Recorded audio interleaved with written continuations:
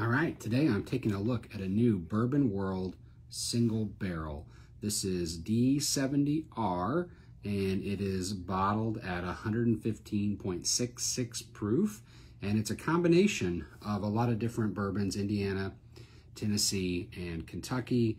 It's got 65% 5-year, 20% 7-year, 10% 10-year, and 5% 17-year. And these barrel blends are always very, very interesting. And 9 times out of 10, they're all super delicious. This is one that we've got that's out there right now, but we've got several more coming. But I thought I would take a look at D70R first, because I remember from the selection, it was definitely one of the standouts for not necessarily the highest proof one, not necessarily the spiciest, not necessarily the fruitiest, but this is the one that stood out to me as being the most balanced of the ones that we picked for this year. This is a Bourbon World selection, and it is pretty fantastic. Okay, so the first thing I noticed on the nose is this huge concentration of fruit. And this is like cranberry, boysenberry, cherry, so like kind of sour red fruit coming through right on the nose. There's a creamy caramel going on. There's kind of a caramel candy aroma. And then some cinnamon, kind of cinnamon infused vanilla. And then there's some apricot there. So a combination of red fruit, and then there's this sort of apricot note that you get right at the end.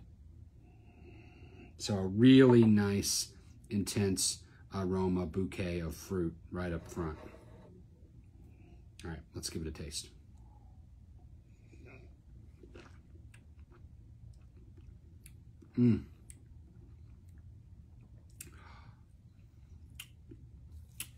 That is just sticky.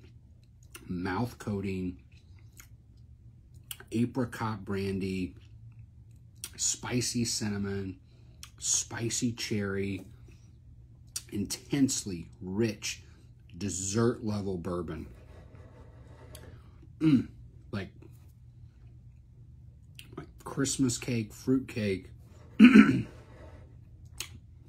Yeah, that spicy cherry note's really interesting to me, because I don't get that in a lot of bourbons, but it's really strong here. It's got such a nice grip on the palate. That's that spice coming through. And it's the combination of fruit and spice that I just really love.